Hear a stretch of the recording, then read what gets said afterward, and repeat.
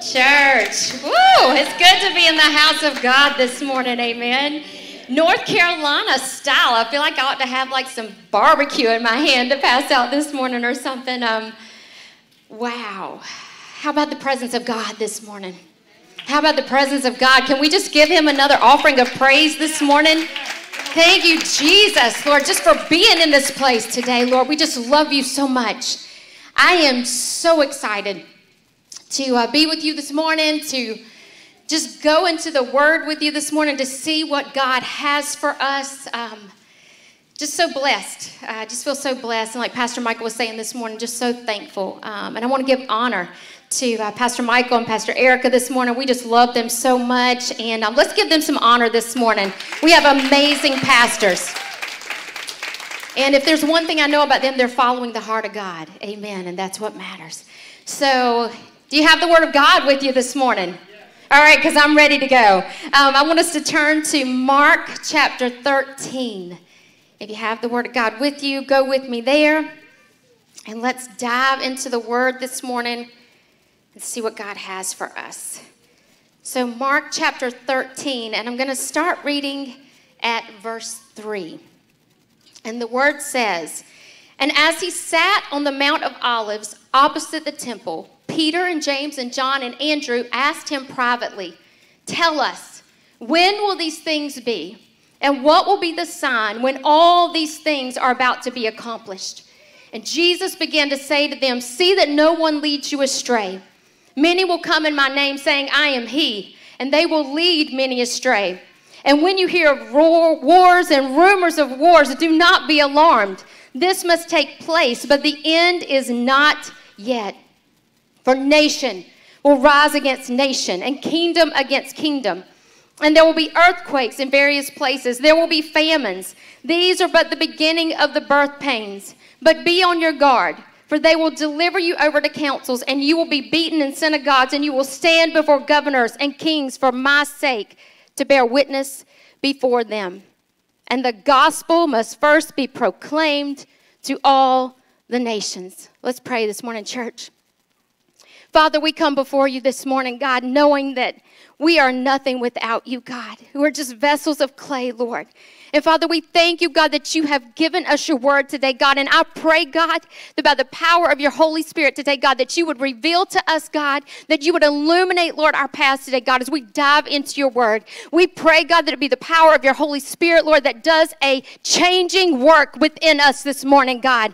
And to you, Lord, be all the glory, Lord. I pray, God, that every word that I speak, Lord, this morning would be yours and not mine, for your glory and not my own, Jesus. And I leave it to you, God, to do the work. In your name, Jesus, I pray. Amen. Amen. So as this passage opens this morning in Mark chapter 13, Jesus and his disciples have just come out of the temple. And the disciples are just in awe. You know, they're looking at the temple and they're like, Jesus, check this out. Like, can you believe the magnitude of this? You know, and I used to have this saying, it's funny that Pastor Michael talked about me being from North Carolina.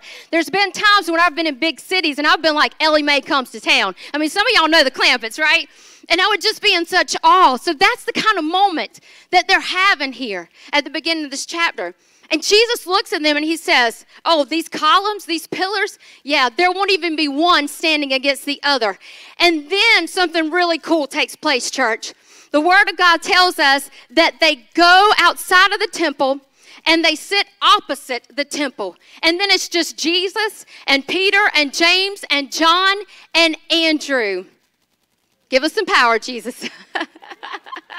And as they're sitting there, it's so amazing to me because this is a private moment that the disciples get to have with Jesus. They're away from the crowds. They're not in the temple anymore. Jesus pulls them aside and he sits with them. And then he begins to reveal more things to him. You know, how many of us know this morning that when we set aside, amen, when we set aside ourselves to spend time with Jesus, that he speaks to us? Come on, church. You're not going to go to sleep on me this morning. How many of us know that when we get alone with him, he's going to speak and he's going to reveal things to us that he may not tell us when we're in the crowd? See, I love hearing him in the house of God. Like it was so, that's a spot right there. Like it was so sweet right there this morning. But I'm going to tell you what, I love when I'm in my prayer closet and none of y'all are around and it's me and Jesus. Because we can have church in the prayer closet like we can have church in here. Amen? And so God tells us in his word, he shows us how he takes them away privately and he begins to speak to them. You know, when you're in that private place with God, you can ask him your questions. Come on, somebody. You can ask him your questions, all those things that you're pondering and wondering and you don't understand. And so they begin to ask him, Jesus, when? When is all this going to happen? You know, when is this destruction going to come to Jerusalem? Wasn't this like reading the headlines this morning? It's amazing, isn't it? It's like reading the headlines. But Jesus was telling them about the destruction that was coming to Jerusalem and to the temple. And they want to know when, and they want signs. And Jesus tells them, there's some things that even I don't know. But then he says, but let me tell you what I do know. And I tell you what, I want to know everything that God wants to tell me. Amen. And I want you to know it too. And so he begins to reveal things to him. And I love how God is so intentional about what he reveals to us and what he doesn't reveal to us. And I know there's been times in your life when you had to trust him, when you didn't know, when the answer didn't come right away. But he had a purpose in that too. And so he begins to reveal things to them. He begins to say to them, there's some signs that I want you to be watching for. I'm not going to tell you the exact time, but I want you to be watching. And so this reminds me so much, you know, being a country girl, and I know y'all can't tell by my accent, like one of my sweetest memories with my family was going on road trips. Anybody, like, love a road trip with the family, right? And I know this is going to be shocking for our younger generation. We used to take trips without GPS. I know, right? There was no GPS back in those days. And so we would head out on these trips, you know, and they'd be like 14-hour trips to Florida. And I know there had to be 100,000 times that my brother and I asked the question, woo, y'all got it. Yeah, there's even a movie named that, right? And it shows you, if you're not a parent, you learn the patience of God when you get to be a parent, and you learn that your parents were very patient with you. And we would ask them, like, are we there yet? Like, we got to be closer. Are we there yet? And see, back in those days without GPS, we didn't have an ETA. Come on. We didn't know the exact minute we were going to pull into the driveway. We didn't know the road obstacles that might be ahead. We didn't know if there was a traffic jam. We just knew that there were signs. Come on, church. We knew that there were signs that we were to watch. And with every sign that we passed, we knew that we were getting closer to our destination. And I'm here to tell us this morning, church, we are getting closer with every day that passes to our final destination. And God has a word for us this morning. He wants us to be watching for the signs. Amen. And then he goes on to tell them, I've given you the signs. He's given us the map. Amen.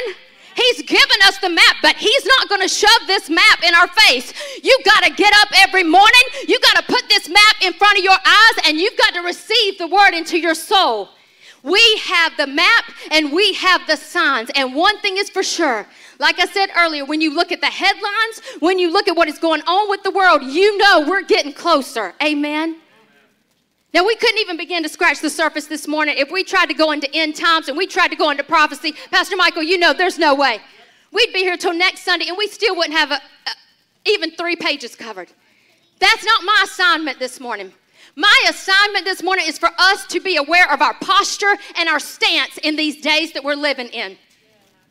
He goes on to give them instructions, and I believe that these are instructions for us this morning, church.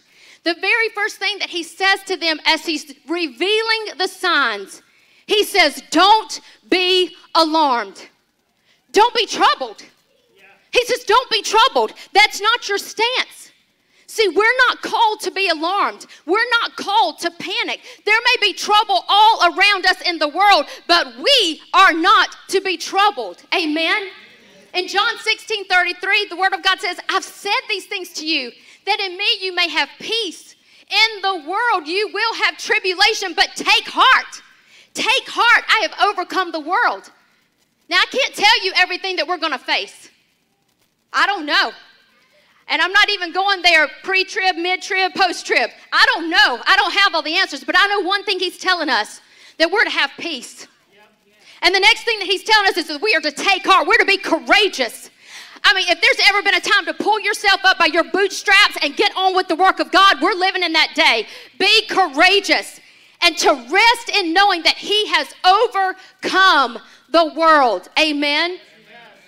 See, he gives us these instructions because he wants us to be secure in our stance and in our posture. I remember when everything first started with COVID-19, I just kept hearing the Lord say, keep your stance, keep your stance. Keep your stance. 3 words, keep your stance. And you know what I did? I dug in my heels, Pastor Michael, and I said, okay, God, I don't know what 2020 looks like anymore, but I'm going to keep my stance. And I'm going to keep my stance by staying in the Word of God. Amen, church?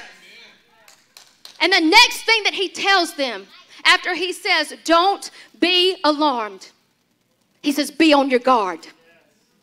Be on your guard. If you look at chapter 13, and I hope you'll go home today and read the whole chapter because it is so good.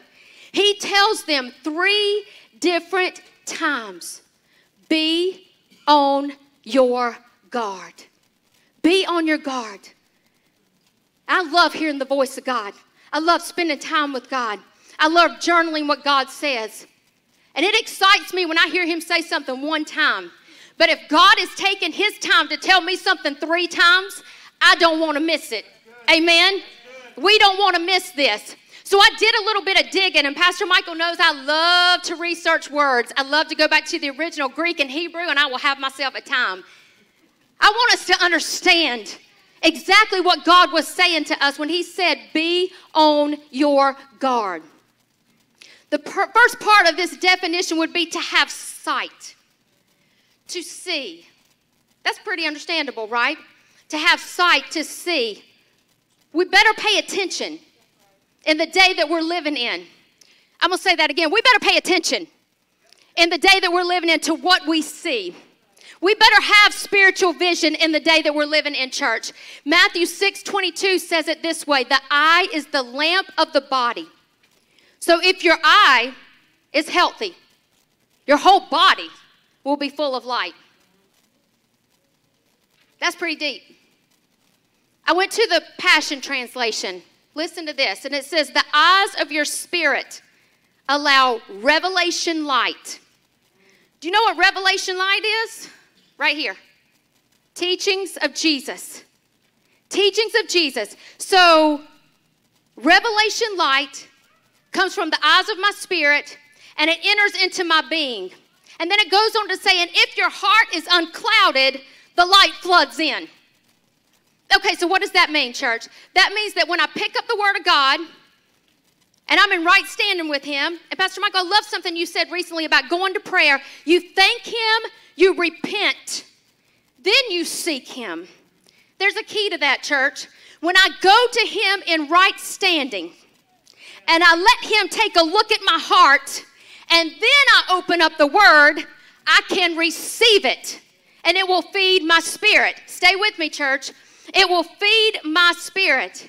So when I'm feeding my soul, I'm nourishing my soul. Amen? Yep. But it says if my heart is unclouded. Oh, it's about to get messy right now. It says if my heart is unclouded, so how does my heart get clouded? Because I'm going to tell you, you're not reading your Bible 12 hours a day, right?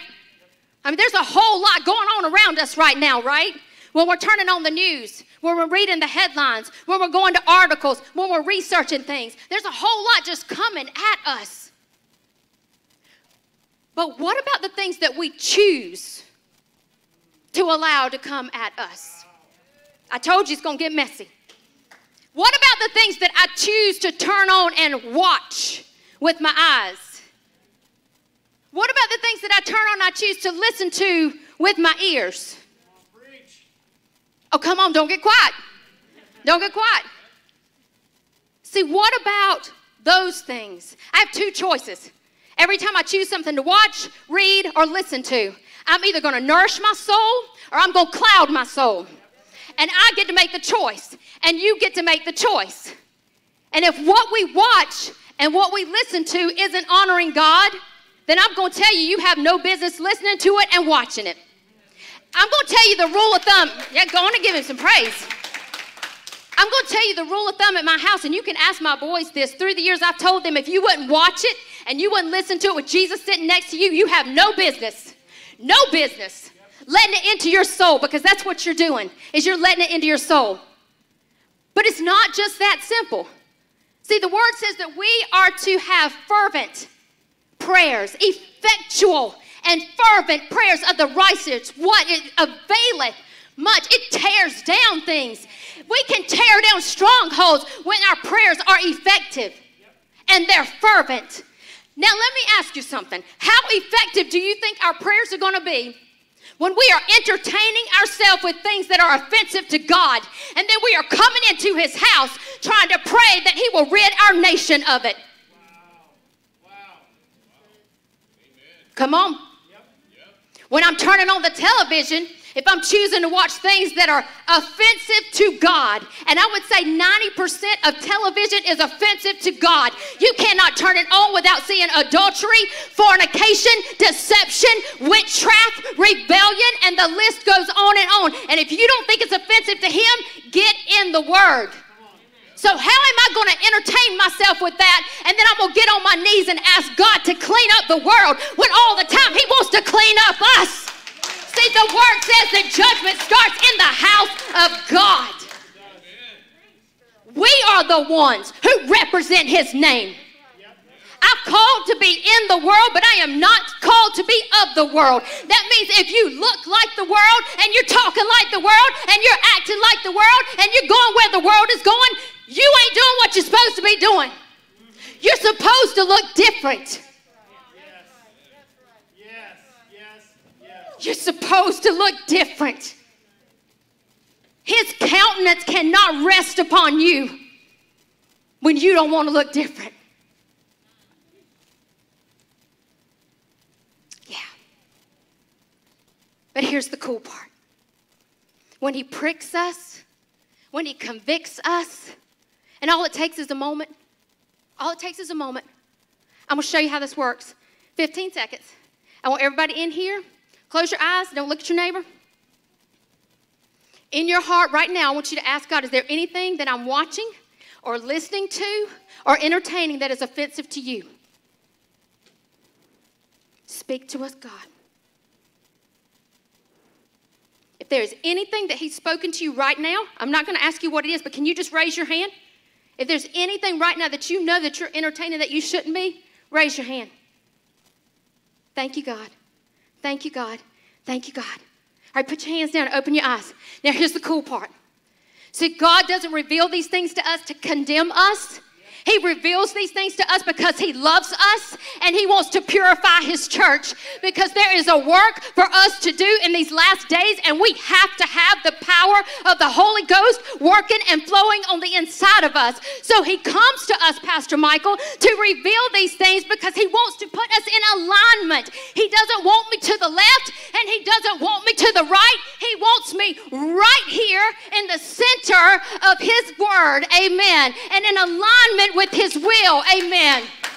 And that's what he wants for the body of Christ, because the word says he is coming back for a bride that is holy and without blemish. That's not preached a lot these days, but that's what the word says. And I believe, church, there is a direct correlation between purity and pursuit of holiness and walking in the fullness of the power of God. The fullness of the power of God. We're living in exciting times. He wants us full of the power of God. All right, now we'll leave that between you and God. Amen? Part 2 of that one word. He says, not only do I want you to see, but once you see, I want you to discern. And then I want you to take heed. All of that and be on your guard. Now, what does that mean? Not only am I to see it, but this is where I need the power of the Holy Spirit to give me discernment, to give me discernment. If I asked you, the best example I can come up with in the Bible is Solomon. If I asked you, church, what did Solomon pray for? Wisdom. All right, let's dig. So in 1 Kings chapter 3, verse 9, Solomon does ask God for wisdom. But check it out, church. He asked God for so much more. He said, God, I'm asking you for an understanding mind to govern your people, that I can discern between what is good and what is evil. And if you look at that word, it means to have a hearing heart, to have discernment, to separate what's good and what's evil. So it's like this. You take in something with your eyes, with your spiritual vision, and the Holy Ghost goes to work and starts to pull it apart and dissect it for you. It's a mental distinguishing that's taking place that you can't do in yourself. That has to be done by the Holy Ghost. Amen? And God's response to him is that I'm going to give you a wise and discerning mind. He said, I'm going to give you what you've asked for. And here comes not only wisdom, but here comes discernment. Why is this important to us, church? Because God was not only giving him wisdom, he was giving him the ability to take what he saw, to understand it with God's wisdom, and to distinguish between good and evil. Discernment allows you to see what is right and what is almost right. That's the best way I can explain it. What might look right, but God says, You with me, church? He'll reveal things to you you hadn't even asked him to reveal when you're praying for wisdom and discernment. You'll walk in a room and you'll see a person and God will say, My husband and I have had this happen. We walked out of an event one night and I said, you know so-and-so, never met him before. He said, I said, Nope, something's not right with that. I said, that's Holy Ghost discernment right there. Never met the person before. And months later, I said, that's what God was talking about. He will show you things you've not even asked for because you've asked for his Holy Spirit to have discernment in your life. We need the spirit of discernment working in our lives. We need the Holy Ghost at work in our lives. I cannot say it enough today. And this is why, because the Bible tells us that the devil himself will disguise himself as an angel of light. And it doesn't stop there. And then it says, and his servants will disguise themselves as servants of righteousness. Headlines this week. Headlines this week. This one hit close to home. Christian college. Christian college. Servant of righteousness. But something was exposed. See, and I believe we're living in a day where God is revealing things that have been done in secret. Things of darkness that have been done that nobody's known about. And the Holy Ghost is pulling back the curtain and saying, it's time. Your game is up. I've got your number. And it's time that the world knows what you've been up to. It is a time that we are going to see secret things coming forth and exposed to the light of the gospel. And that's what we need to be praying for, church. That's what we need to be praying for. God, bring to full light everything that's being done in darkness. Everything. Praying for wisdom. Praying for discernment. And then God tells him something else. In the middle of all these instructions, in the middle of here's how your stance should be, here's how your posture should be, we see his heart. We see his heart. You know, and I got to tell you, the last few weeks, something I've been praying more and more for is, God, I want to know your heart. I want to see your heart. I don't want to just bring you my list of needs. I don't want to bring you my checklist of what I need for you to do for me. God, today, what is on your heart? How can I intercede because of what's on your heart today, God? And so in the midst of this, he goes, oh, wait, yeah, but first, the gospel. is going to be preached to all nations. But first, the gospel is going to be preached to all nations. See, church, I'm going to tell you something. From the very beginning, from Genesis and all through the end to Revelation, it always has been and it always will be about the gospel of Jesus Christ. It always be Jesus came, he died, he took my sins, he chose a cross, and he was resurrected again. Hallelujah, and he is coming back. Always been about Jesus. Always will be about Jesus. And he says to them, don't forget. Don't forget about the harvest. Don't forget about the work. When things start going out of control, when trouble is all around you, don't forget why you're here. I know we're living in a pandemic. I've never preached to people before in masks. But you know what? Even in the midst of what's going on, God says there's a work to do right now. Pray for creative strategies. Pray for him to open your eyes to your mission field. I think so many times we think we have to jump on an airplane, and I'm all about international missions. I've done them myself. But we don't have to go to other nations to minister.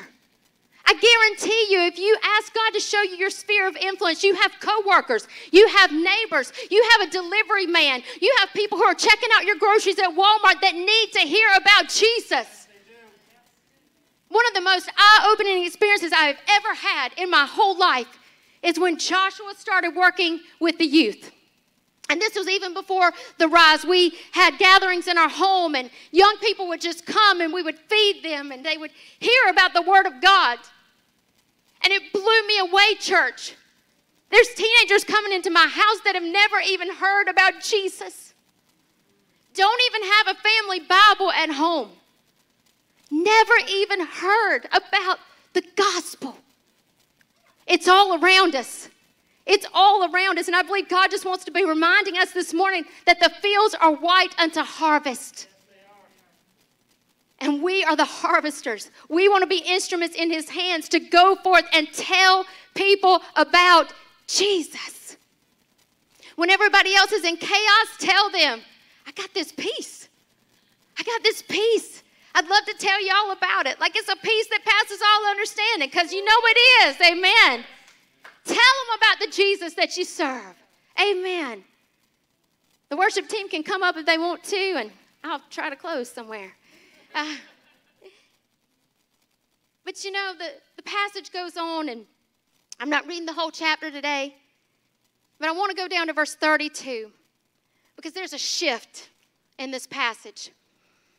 He's talking to his disciples. He's telling them about what's going to happen in Jerusalem, and we know it comes to pass. And then he shifts them, and he says to them, but concerning that day or that hour, no one knows. Not even the angels in heaven, nor the Son. He's talking about himself, but only the Father. Be on guard. Says it again. Be on guard. Keep awake, for you do not know when the time will come. It is like a man going on a journey when he leaves home and he puts his servants in charge. There's some servants in charge right here this morning. Each with his work, and commands the doorkeeper to stay awake. Therefore, stay awake.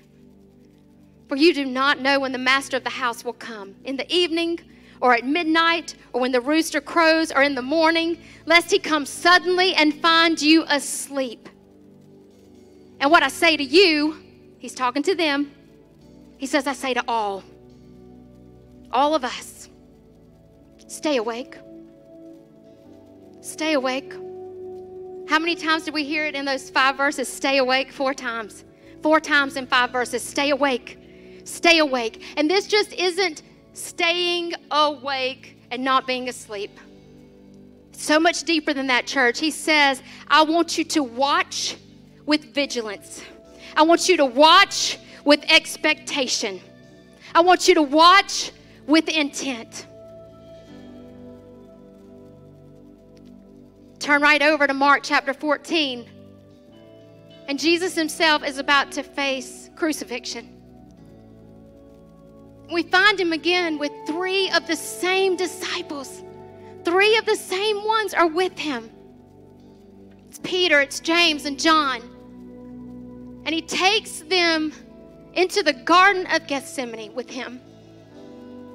And he says to them, can you watch? Can you watch? Can you pray? See, he knew what he was about to endure. He knew every moment of what he was about to endure. But yet even Jesus had to steal away to pray. But he says to the disciples, the same 3. Here he goes again. 3 more times. He comes to them. Can't you wake up? Can't you wake up? Can't you just watch and pray? And then he goes back and he prays. And then he comes back and they're asleep again. And he says, can't you just wake up? Can't you watch? Can't you pray? And again, he goes back again. And he comes back that 3rd time. And he says the same thing to him. And then you know what, church? He's like, never mind. It's time. This is so heavy on my heart this morning, church, because we will never get this season back. Don't waste this season. We have been called to watch. We have been called to pray. And I love when I think about of all the people who could have lived upon this earth at this time, he chose us to be here. There is a mandate to pray. There is a mandate to intercede. There is a mandate to stay awake. And I don't know about you, church, but not on my watch. You might as well get on your feet. I said not on my watch. How about it, church? Not on your watch. Are we praying over our nation? Are we praying over our children? Are we praying over our marriages? Are we praying over our co-workers? Are we praying over our government? And the list goes on and on. Are we praying for the unsaved? When is the last time we prayed for somebody who didn't know Jesus? It is not time for us to get in our bubble and be safe and secure and complacent. It is time for us to get out there and do the work that God has called us to do. Amen. Worship team, lead us this morning. Spirit of God, fall fresh on us. We need your presence. Your kingdom come, your will be done. Here as in heaven. Spirit of God, fall fresh on us. We need your presence. Your kingdom come, your will be done. Here as in heaven. Oh, Spirit of God, Spirit of God, fall fresh on us. And we need your presence. Oh, and your kingdom come, your will be done. Here as in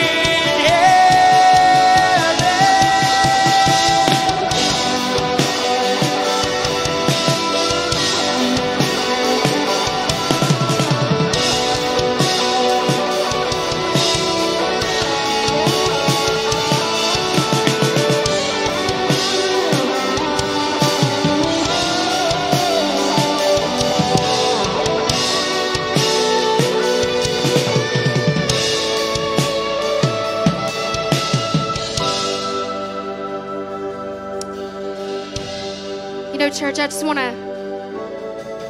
end with 3 more scriptures here this morning.